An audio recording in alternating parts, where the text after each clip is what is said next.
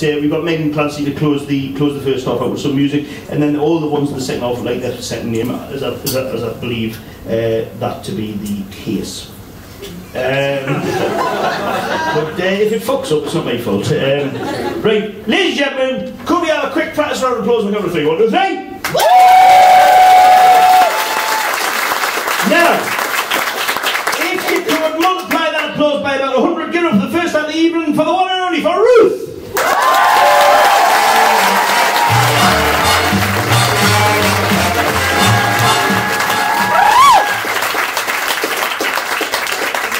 Going really badly, I can't move the stand. Okay, right. Hi everyone, my name's Ruth and I love shit. So really I do. My PhD means I'm just really into shit. I like to know about where people shit, how much they shit, what they eat that makes them shit, and I also like to just know basically a lot about shit. I must warn anyone who's easily offended in the audience that the word shit will be used quite a lot in my act, but I am the least of your worries. You'll see what I mean later.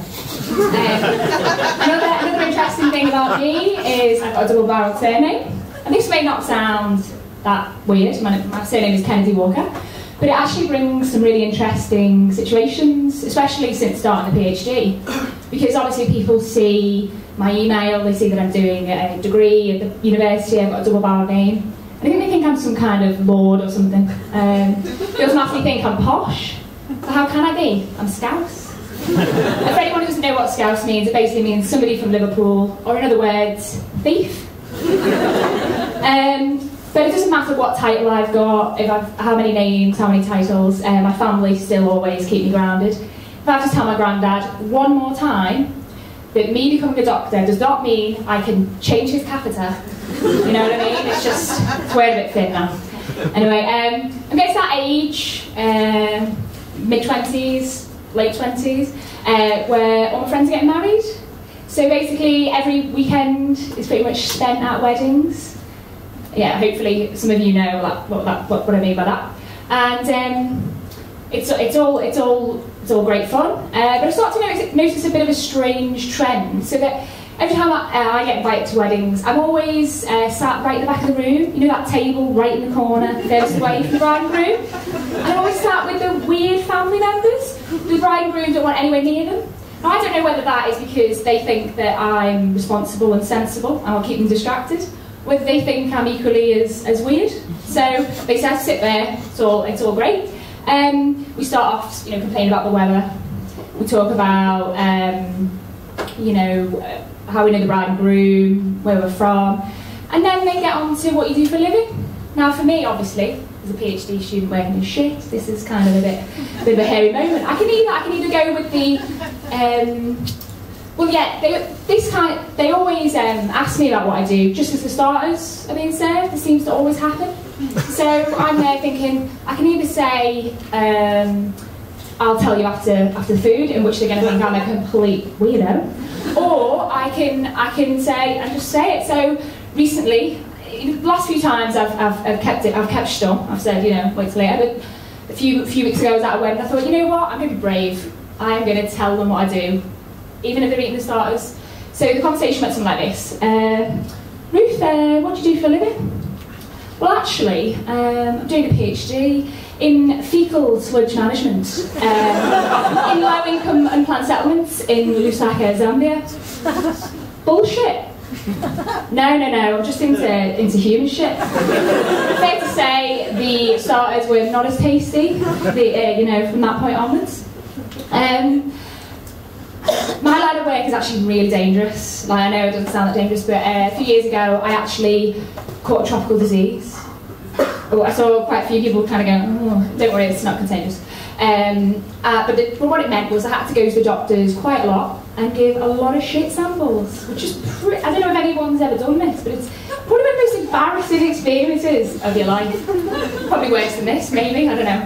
And so in my doctors especially, the toilet is basically in the waiting room.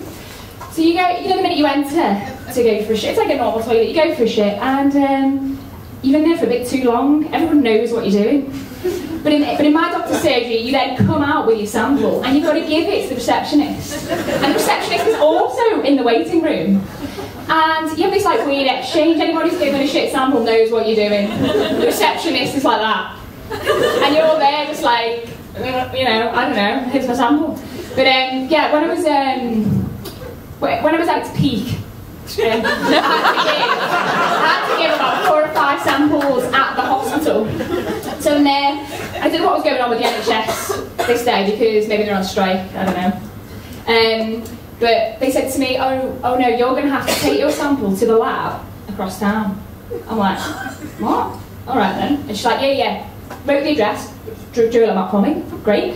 I said, I haven't actually brought a bag, I didn't realise I'd be doing courier service. She said, oh, don't worry, I've got one for you. She gets a plastic bag out, and it's an Aldi bag. Now, not being funny, but if anyone else is like me, you remember at school when your mum would give you a pea kit or your sandwiches, you did not want the Aldi bag. You definitely didn't want the little bag, and for sure, in my school, you did not want the Netto bag. Because then people knew you shopped at Netto. It was a good week.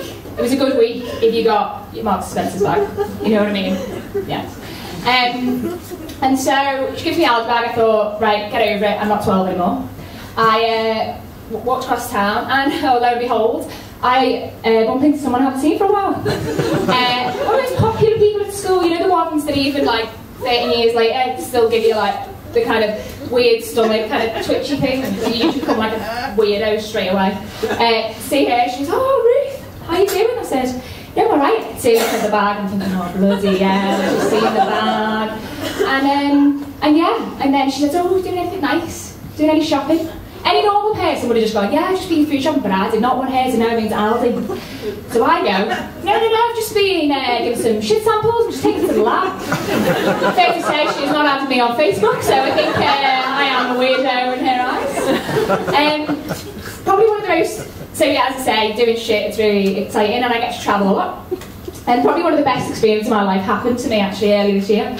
So I did quite a bit of work in Indonesia, and I was working for a company, and they said to me, Ruth, we need some samples, some shit samples. I said, yeah, fair enough, I'll go to the rescue.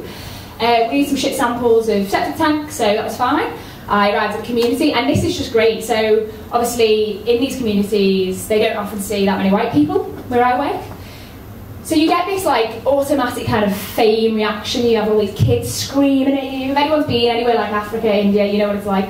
They're all screaming at you like, woo, woo, like running after you. You have this party and big load of kids and everyone following you. I kind of feel like it's probably like being in One Direction. That's what I like to think of myself anyway. And for me as a female, it's really funny because I always you get a lot of men bartering for you. You know, like 2 cows, no, 3 cows, 4 cows. They basically want to marry me, and they do it by just bargaining me on price. The most I've been offered so far is 12 cows, 6 goats, and a couple of sheep. I think that's a pretty reasonable price, to be honest, but my mum's backyard is not big enough, so yeah. But anyway, so this happened, so I was there, I arrived at the community, it's all great, and it's always really happy, clappy, nice, until they realise what I'm doing. They go, oh, what's you doing? I'm like, oh, I'm just here, gonna look at your toilet. And then I'm like, down on the floor, just basically shoveling their shit, and and they're probably thinking, I hope she's not gonna make a clone of me or something. But anyway, so yeah, so they, so it's always the same reaction. They're really happy, and then when they realise what I'm doing, they suddenly just turn to ice. They're all looking at me, beady eyes, like, what the hell's she doing? So anyway, this day I was there giving them a sample, like smiling, like, oh yeah, like me. And the weirdest thing happened. So this guy turns up on a moped with the biggest speaker I've ever seen in my life on the back of it. Now you know mopeds in overseas. I've seen beds, I've seen all sorts. But anyway, this is the biggest speaker I've ever seen. The campest guy I've ever seen. Indonesian guy gets off, full lycra suit like this. Switches the switch. This horrible kind of rave music. Boom, boom, boom. I'm on the floor at this point, like still looking at him going, what the hell's going on? And the next minute, all I can describe it as was an Indonesian flash mob.